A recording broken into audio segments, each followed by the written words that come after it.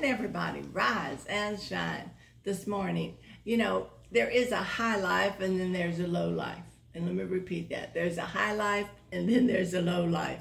You see, the high life is when you surrender to God and you take his leading, you understand his voice, you hear his voice, and you take his leading in and what the things you need to do for every day, including buying your clothes. There's not anything that God doesn't care about in your life, even buying your pair of shoes.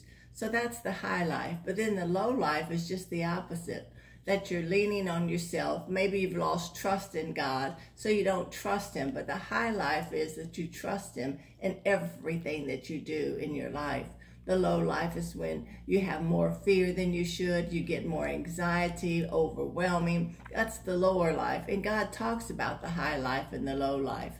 And we know that's one thing that we really want to aspire to, and that is to the high life in God.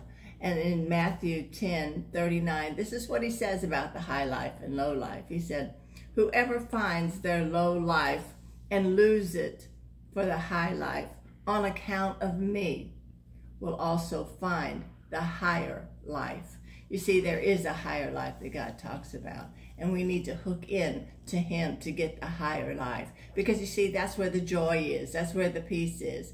That's where the calmness is. That's where your confidence comes in, is when you live in the high life with God.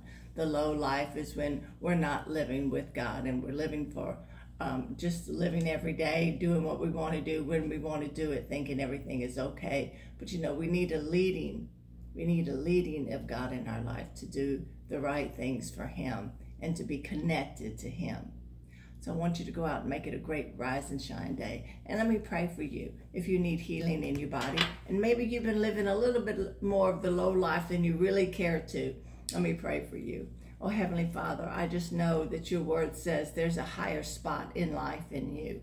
There is a higher place to go that is in you. And just think about all the wonderful things that you have for us in the high life. So Lord, hook me into the high life instead of the low life, so I can get hooked in to the things of God and the things that you want to release into my life. I thank you, Lord God, that I am looking forward. I am looking to the high life. I look to you. I trust you. I lean on you. And as I trust and lean on you, Lord God, I see the high life come in healing. I see the high life come, Lord God, in joy and peace in my life. And I know it's there. So, Lord God, I thank you for your word is there. Your word is your covenant. And I hook in, Lord God, to your word that says I am healed.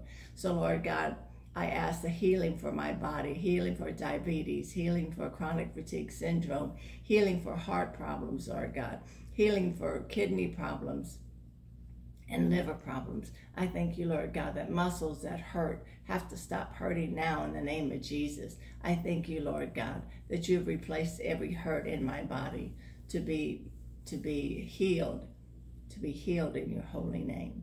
Amen and amen. Go out and make it a great rise and shine day, and I'll see you tomorrow. Bye-bye.